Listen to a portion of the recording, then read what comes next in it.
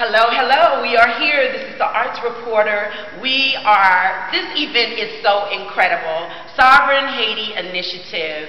And we have one of our recipients here for an award. I'm here because a friend of mine is a recipient.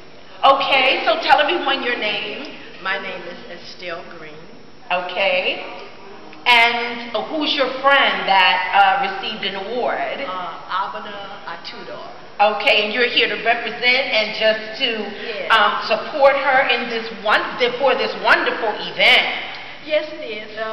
Fortunately, about maybe 8 years ago, I went on a missionary trip to Haiti through Hosea Feed the Homeless. Yes. About 8 years ago, so I've had an opportunity to go to Haiti to see what it's like and observe. What did that feel like? I have to say that I felt ashamed because I was on a prayer team. Okay. And the Haitian people, when you asked, what can I pray for you?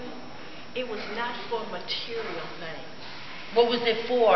Like the students, pray for me to be a better student. Pray for me to make better grades.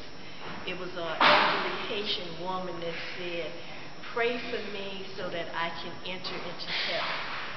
Wow. I cried and I said, Lord, forgive me for my selfish prayers.